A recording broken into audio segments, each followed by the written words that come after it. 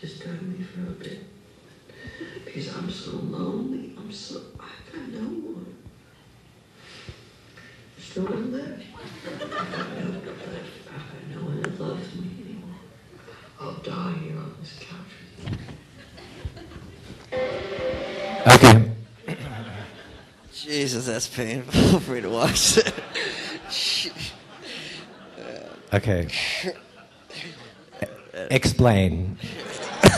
Oh man, that is hard. Now, I'm sorry to torture you like this, but old friends can do that.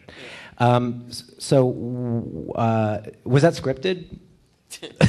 I'm just curious. Do you remember? Do you recall? I don't think that scene is. It's published. I can't remember, but I mean, you can look it up. One thing that you said was, okay. Here's the quote in the commentary track for Gummo on the CD. You say that on the last day of shooting, I pulled my pants down and threw my sister through a plate glass window and vomited in a yellow bucket. And somebody stabbed me with a little red pocket knife. You also claim that a lot of the movie was shot on the last day of filming because you were waiting for rain the whole time the movie was being shot. That's true. We shot almost half the film in the last day. It was like a 2-month shoot, but the last day we shot half the movie. Wow. It was a spectacular day. But it was I bet. Also because I was... Did you go overtime? Yeah, it was like a 20. But I'd been waiting for it to rain, and we shot it where I grew up in Nashville, and it just didn't rain. Was it shot in Nashville? Yeah. In this place called the Nations, which is like this kind of... But it was supposed to be set in a town Ohio. Ohio, which had just been hit by a tornado. Right. Okay. In Xenia, Ohio, yeah.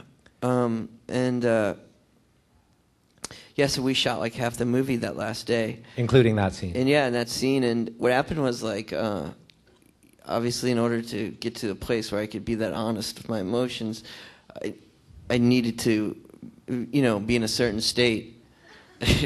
And it's hard to direct in that state. And so we saved that for last, right? The very last, that was the last scene. And what happened was I was really, after it was done, I think it was a strange feeling. It was a strange scene. And I'd gone, that kid was his name is Little Brian. They call him Bushwick. And like Bushwick Bill. From the Ghetto Boys. That? He's like a dwarf, got his eyes shot out. Oh, okay. Anyway, he's a good rapper. But I'd gone to school with him for a long time, and with Little Brian, actor. Okay, and in Nashville. Yeah, and so Little Brian was like a big influence on me growing up. He was a smooth guy. He had like a lot of I remember in the second grade, he had big girls were giving him head in after school, in school suspension, and it was freaky to see a little black guy like that with a big woman sucking him off, and I think he's really sexy. No, that guy is great. Yeah, and he had a real appeal. So, but so obviously he's not really gay at all. No, yeah. Or is he bi? Well, for you. Are you still in touch with him? Yeah, I saw him the other day. I gave him $20. It's weird because it's strange. It's God's honest truth. It was so funny. I live in Nashville now, and I was driving around looking for a house to buy, and it was raining, and I saw this dwarf on a hill.